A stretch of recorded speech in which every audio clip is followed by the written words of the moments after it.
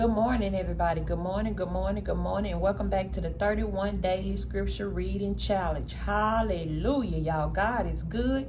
He blessed us all weekend, kept us covered in his blood, and allowed us to see a brand new week, new grace and new mercy.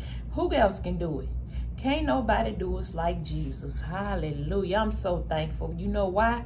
Because God is so worthy to be praised. Hallelujah. Ooh, thank you, Jesus.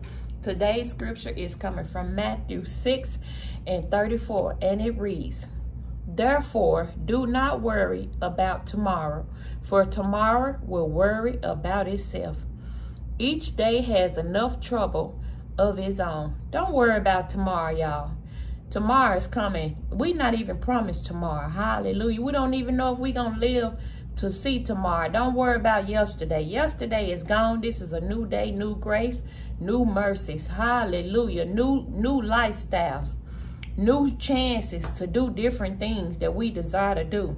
Don't worry about tomorrow. Tomorrow got its own worries. Don't even think about it. Make the best out of today. Make the best out of today. Don't worry about yesterday. It's gone. We can't get it back. Don't worry about tomorrow because we're not promised it anyway. In the name of Jesus. I love y'all, family. Be great.